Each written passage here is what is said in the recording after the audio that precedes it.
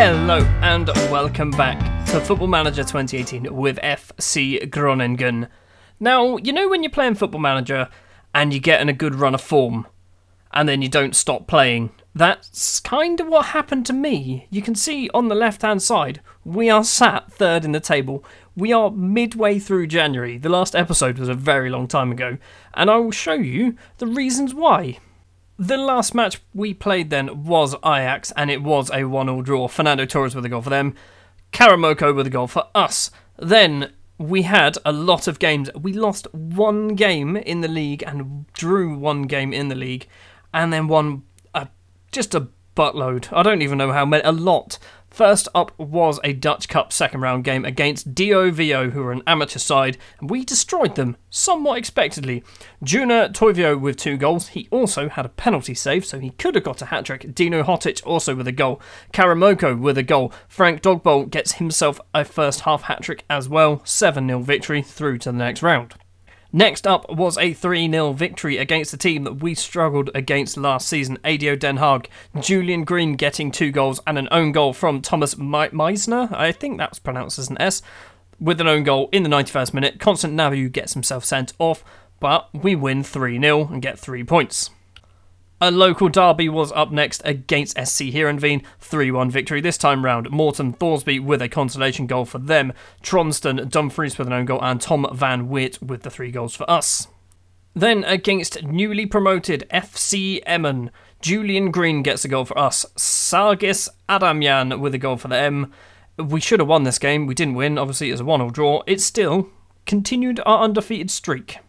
Then another of the promoted sides, Go Ahead Eagles, a 2-1 victory this time round. We go 1-0 down thanks to Carlone. That's what you do when you want a car. Then Christian Frydek and Edis Ibaguen with the goals immediately following each other gives us a 2-1 victory. Julian Green went and got himself injured in this game. He was injured for quite a while, but he is now back. Then Vitesse were the next to visit Nordli Stadion. Lars Veldwijk with the only goal in this game, a 1-0 victory. And only our second defeat of the season came against PEC Zwolle, a 4-3 defeat. We went 1-0 up thanks to Lars Veldwijk. Then we went 2-0 up thanks to Tom van Weert. Then Terrell Ondan pulled one back. Robert Pilar pulled another one back. It's 2-2. Sergio Pat scores an own goal just before half-time. We go in at half-time at 3-2 to PEC Zwolle. Second half, Tom van Weert comes out, scores a 58th minutes goal to make it 3 apiece. Paul Alexander Kirkevold, scored in the 70th minute, and then Tom van Weert missed a penalty. We could have drawn it. Tom van Weert, because he was on a hat-trick, missed his penalty because he's not very good at them, I assume. After the defeat to Zwolle, we end up going and beating FC Twente 2-1. Veldwijk and Meffert with the goals for us. Adam Mayer with a goal for them. 3 points in the bag. Back in the Cup, we get through this round thanks to a 3-2 victory against Excelsior. Tom van Weert with 2 goals for us. Frank Dogbal as well with a goal. Elbers and Vermeulen with the goals for them. Frank Dogbal, by the way, absolute hero. He is completely 100% replacing Mahi, and we've not skipped a beat. And the final game of any interest between the episodes, a 2-1 victory against FC Utrecht. We go 1-0 down thanks to Kali after 4 minutes. Then Tom van Weert and Jonas Meffert once again getting the 2 goals for us, giving us 3 points. We then play a couple of friendlies. We won 1-3-0, and we drew a Botafogo. We in the league. Let's show you. It's quite interesting because we are third. We've only lost 2 games. Ajax are fourth, only lost 2 games. We have a game in hand. If we beat Excelsior, which is going to be the first game of this episode, we will go top of the table. Willem II currently sat top of the table. They've got AZ Alkmaar later on. I don't know what's going on with the fixtures. We always seem to be further behind when it comes to fixtures. I'm not really sure why, but it's just how it's happening. Because we are in January, the transfer window has swung open and we've had some transfers in, some transfers out. First player we're going to mention is Jesper Drost. He has left for 215k, 215k to VVV Venlo. He wasn't getting any games. He's 26. I think he was out of contract at the end of the year as well, so just cashing in on him. And Constant Nabu, the Ivorian right back who's played a couple of games for us, he's gone out on loan to Belgium to play for Antwerp. I think he's going to get some games there and hopefully he'll improve as a footballer. In terms of players that have joined, Bernard Ibe, Nigerian striker, not very good. Bought him a long time ago. Probably won't ever see him play. He's come in on a free transfer. And 17-year-old Scottish striker James Taylor has joined for £1.8 million from Hibs. I don't know why he's cost so much money. Basically, I found him, I didn't have any money, and I said to the board, buy him, and they went, okay. So they spent £1.8 million on this player. He's good. He's very good. He's got a lot of potential. We need to really work him into the team. He's only just joined, so he hasn't actually played for us yet. I suspect he will be sat on the bench for the remainder of the season. Other news to mention, Mike Tawirik, as you can see there, LA Galaxy put in a bid for him. He has handed in a transfer request. I don't really want to get rid of him, but he's handed in a transfer request. And Nicolas Freire, this guy, Argentine centre-back, he's currently on loan at PEC's Wall, out of contract at the end of the season, central defender. I'm offering him a contract, basically because Larsson's contract's expiring, and so is, Tawirik wants to leave, so I'm going to be very short on defenders soon. Let's get into the first game of the episode against SBV Excelsior, who are 16th in the table because they're in the Europa League and doing really badly.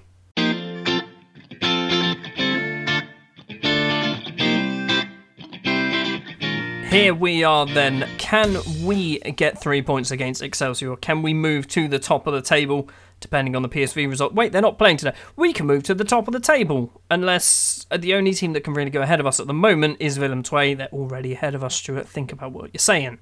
The starting lineup that we are going to go for then is as follows. In goal is Sergio Pat, back four of Dakanam, Toivio, Larsson and Django Warmadam. Midfield pairing of Frydek and Meffert. Those two have actually been playing really well recently, so I want to keep them in place. Julian Green is the left-sided forward, Frank Dogboll is the right-sided forward, and we're going to have Iberguren and Van Weert as the two strikers. Something I want to mention to you, Julian Green here, Julian Green here, he's out of contract, and I might be able to sign him, maybe. We'll try it. Now, like I said earlier, Excelsior did manage to qualify for the Europa League. Problem is, since they qualified for the Europa League, they've been really bad in the league. They were rooted to the bottom of the table. I think there was 8-9 games where they hadn't won and they drew one game, and that was against us, I think. So they've improved since, I'm assuming, because they're knocked out of the Europa League, but they're still not doing very well. Apparently, the Willem II game is actually taking place at the same time, even though we had different kickoff times, so I'm not really sure how that works. But good news is AZ Alkmaar are beating them. We've got a highlight. Dakanam with the throw, forward to Van Weert. Van Weert crosses, that's a cross-field ball to Fortes, apparently. Frydek's going to get it. Ball for Julian Green, the American, cuts inside. Iberguren's there, Van Weert's there, his 11th goal of the season. 1-0 up against Excelsior, and I don't know what's happened, but we are turning into a very good side again, and I'm kind of scared because I'm probably going to throw it away again. 15 minutes on the clock. We've got another highlight straight after the goal. Fortes, Fake's got tackled by Meffert. Julian Green, ball forward Van Weert. Van Weert needs to find Dogboll, does find Dogboll. Dakanam, make a run, doesn't bother. Toivio, forward. It's intercepted by Fortes. Fortes out to Elbers, crossing the halfway line, running forward. Van Dwenen into the penalty area. Why didn't he keep running? If I was him, I would have kept running. I'm not a professional footballer. I wouldn't have been running in the first place. Over the halfway line, Julian Green with a header. Frydek keeps running forward. Iberguren. Meffert back to Frydek. Frydek needs to find someone. Iberguren. Frankie Dogboll's in the penalty area, and Frankie bloody Dogboll makes it 2-0. 15 minutes on the clock. Frank Dogboll's a legend. Just putting it out there, Frank Dogboll is an absolute legend. 35 minutes played since the second goal. Nothing has happened at all. Not even any shots, really. I think they've had one, and that's about it. Meffert has been booked. I don't know whether I'll keep him on. Obviously, it's the first half. If I keep him on, he should be able to sustain another 10 minutes. Highlight just before half-time. Fake with the ball forward. Canon Peel runs into the area but takes it out wide. Where is he going to go? He's being closed down. Finds Elbers. Elbers should have been marked. Finds Fake again. Has a go. It's in the bottom corner. Terrible bit of goalkeeping. Sergio Pat should not be being beaten at your front post from that distance. Half-time, it is 2-1 then. Let's get the assistant doing his team talk. Not bad. Defensively, not doing very well at all, so I'm hoping we can score about 3 more goals, and it doesn't matter if we're doing bad defensively. First highlight of the second half is still ongoing, and this is why it's 2 apiece. It's 2 apiece. Luigi Bruins makes it 2-2. Excelsior are not a very good side. They're really not. We should be beating them. Let's encourage. Django Warmadan has been very error-prone today. Okay. Dakanam has taken a knock as well. This is not going well. Ball over the halfway line. Ibergoen doesn't win the header. Elbers. Forward to Van Duinen. Van Duinen, weird little back flick. Larsen gets the ball over the top. Ibergoen runs onto it. He's only got Van Weert in the area. Van Weert is there, and Tom Van Weert is a hero. I've never heard of this man before since starting the save. He's amazing. First season he wasn't great. Veldwijk was better, but this season he is on fire. Now, I was going to bring on the young Scottish striker, Taylor, but both our strikers are well in the 8s for their rating, so I don't really want to do it.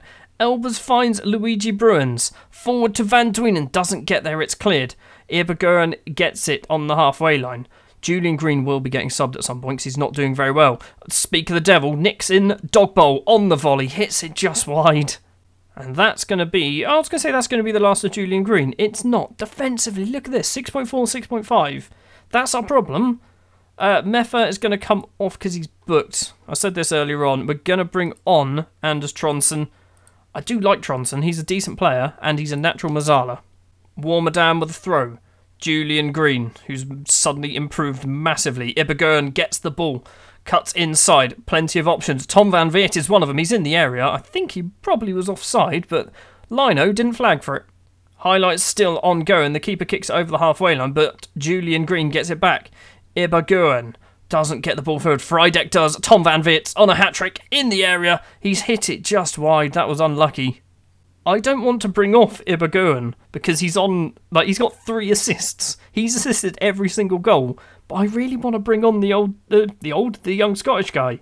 Tronsen gets the ball. Julian Green playing really deep for some reason. Warmadam there if he needs him. Does use him. Green make a run. Doesn't bother. Crossed field ball. Words mouth talk. Van Duinen gets intercepted. Ibergoen in on goal. He's questionable save from Christensen. It's a corner. Ibergoen probably should have scored there, and that would have been the icing on the cake for his performance. Tronsen with the corner, plays out dog bowl. Have a go, son. Doesn't bother. Frydek, he does have a go. It's cleared. Van Duinen's going to get it, and that'll do. Julian Green is now coming off for Dino Hotic. I'm going to bring off Ibergoen purely because... No, I'm not. No, Tom Van Weert's on a hat-trick. Ibergoen needs to come off. I'm sorry. James Taylor's coming on. Swapping you two over. That'll do. Tom Van Weert is going to finish the match. Hopefully he can get his hat-trick, but we are going to see the young Scottish striker make his debut. We're not going to see him do anything, however, because there's been no highlights since the substitutions, which I'm kind of okay with. We got 5 minutes of injury time. It's disappearing. It looks like we've got 45 seconds left to play. As long as they don't get anything from this, we are going to pick up 3 points and we are going to move to the top of the Eredivisie. It's gone through... Oh, no. Good boy, Sergio Pat. You're not a dog. 20 seconds left to play. Frydek moves into the area, plays out to Dino Hotic. Hotic needs to find someone, finds Tronsen. Are we going to get a chance from this? Frydek again, tackled. That's probably going to be it. There's 4 seconds left to play. Larsen with a weird header. Warmadam gets the ball in the middle to Frydek. The 5 minutes of injury time is up. Hotic's ball forward doesn't find Van Weert. It's a 3-2 victory. And that was lucky, but it's another win. That team talk wasn't very good. 18 games in then, we are sat top of the table, looking pretty on top. There's a lot of teams, as there was last season, who are in the mix as well. I guess all the way down to 5th, maybe even Heerenveen. If Heerenveen win, they'll be on 32 points. So it's still tight, but we are the Ajax in this scenario, as opposed to being the Willem II in the last one. It is the Sunday, and we played the Saturday, Maybe we even played the Friday night. PSV have to play Feyenoord. That is our next opponent. We play PSV on the Wednesday, so they've got 2 days off. That's all they've got. I hope that this is a scrappy 0-0 draw. All their players are absolutely shattered, and then we get to fight against PSV, who are, admittedly, they're up there, they're fighting for something. If Feyenoord win, we actually go into the PSV game top of the table. A bit of transfer news as well for you. Michael Brage, the player who basically came off the bench 12 times last season, he's gone out on loan to RKC, who are our feeder club. They are in the division below the Jupiler League, I think is what it's called. He's gone there, might get some games. He's 22 now, probably won't ever see him play for us anymore, unfortunately. Now that is a superb result. Feyenoord beating PSV 2-0. Obviously Feyenoord are a good side, but it does mean we are top of the table, and it means we have to go and play a somewhat dejected PSV side next.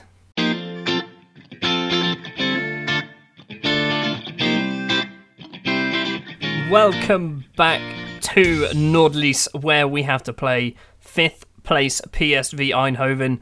A win here, needless to say, will keep us top of the table. A win for PSV will probably put them top of the table, so it's still all to play for. We are going to go with exactly the same starting lineup as the last game, so Sergio Pat in goal, Dakenham, Toivio, Larsen and Warmerdam as the back four, Frydek and Meffert as the two central midfielders, Julian Green and Frank Dogbol on the wings, Ibarguen and Tom van Weert as the two strikers. Bit of update on Julian Green. He wants a lot of money. I can't give him a lot of money. Chances are, unless we manage to sell somebody, Julian Green is not signing permanently. The other option, of course, is to sell somebody like Tawirik or someone like that to try and free up some of the wage budget. So that's definitely a thing we can do. Also, the guy that I showed you earlier, Ferreira, the centre-back, the Argentine guy, he is joining at the end of the season. So if we do lose Larsen, because his contract's running out, or Tawirik, we'll be fine, maybe. This is... I was going to say it's a must-win game. It's not a must-win game, but it's certainly a game that, if we win it, it's going to keep our title hopes alive, and I really can't believe I'm saying that, actually with a bit of conviction at the moment, because we are on ridiculous form at the moment, and we've got a corner after 35 seconds. Frydek takes it out to Dogbol. Dogbol takes a touch. Gets tackled? No, he doesn't. Ibarguen's in there. He's had a go. He's hit it just wide. We could have been 1-0 up after a minute. So far, match stats-wise, there's been a total of 0 shots on target and 5 shots in total, mostly for PSV. Hopefully, we can change this up fairly quickly. 30 minutes in, and this is certainly not a match for the neutrals. 6 shots in total, 0 on target. We've had more fouls than we've had shots on target. We've actually had more yellow cards than we've had shots on target. Oh no, wait, PSV have had one. And at half-time, guess what the score is? It is 0-0. We've had 0 shots on target. They've had 2. It's not going so well. Julian Green looks stressed. At the moment, mate, you're kind of not doing so well. I mean, if you want to stay here, you probably need to pull your finger out. Dino Hotic is going to come on for the second half.